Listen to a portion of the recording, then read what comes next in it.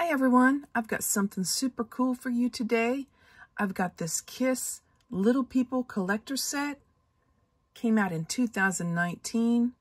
I have not unboxed it. It's never been opened. It's still sealed. And it's got all 4 characters from the group. Right here on the left-hand side, we've got Peter Criss, the Catman. Next to him, we've got Gene Simmons, the Demon. Then here is Paul Stanley, the Star Child. And then Ace Frehley, the Spaceman, or also known as Space Ace. This group was formed in 1973. I don't know if they performed with the makeup initially when they first did their first set, but they did don the makeup and the costumes and became very, very popular as that group. They had many hits.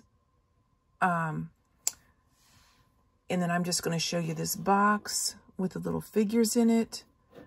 Let's start here at the top. Kiss, that's their logo and their name, their band name.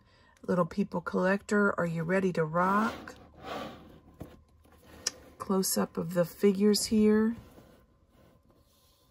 Very cool looking little people. Probably the coolest little people ever made. Then here on the side, you can see they've got their little names with them. Again, I already went over the names, but here they are listed on the side of the box. Then I love the graphics on the back where they are shown with their instruments on stage. I want to rock and roll all night and party every day. One of their most popular songs. I love that song. My son got into the group in the 1990s. In fact, I want to talk about that for a little bit. The group decided to perform in 1983 without makeup, known as their unmasked period. Prior to that, I don't think it was ever known who they were. I mean, in, most settings, I don't think people actually knew what their names were. I think they just knew the characters. So they performed unmasked. They became very popular again. And then in 1996, they reunited with their makeup again in costumes. And that's when my son became interested in the group and started collecting their stuff.